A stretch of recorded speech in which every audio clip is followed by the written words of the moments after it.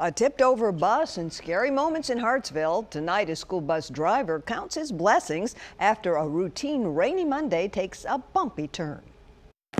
It's just one of them things. I'm just lucky to be here myself, I guess. It started as a typical rainy morning for Don Robinson. Well, it was about 6 o'clock. I knew it was raining, and I thought, well, I just wait till then, and I go out and crank my bus up. He was going through his morning checklist. And I was sitting there in my seat, and the bus started rocking a little bit. When things got bumpy. And it got raining real hard, and it started rocking a little bit more. I turned my bus off. It was still running. I cut it off. The next thing I know, I thought I was looking, and the bus had done started. I was looking at my barn instead of my house.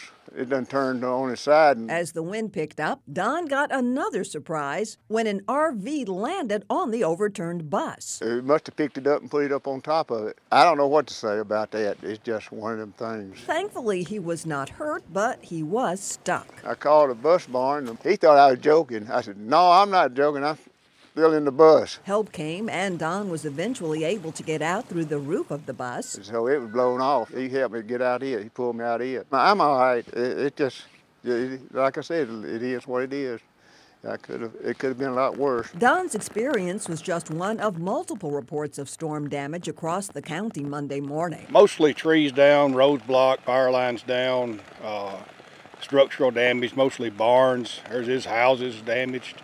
It's widespread all over the county pretty much. Sheriff Ray Russell expects some roads to be closed through Tuesday. Just be careful and clean up and watch for power lines mainly. He's asking everyone not to drive around barricades and to turn around if a road is blocked. Just hang on for the ride. That's all you can do. As for Don Robinson, he's taking it all in stride. I've been in a wreck before, so I just thought, well, you know, it's one of them things. It could have been a lot worse.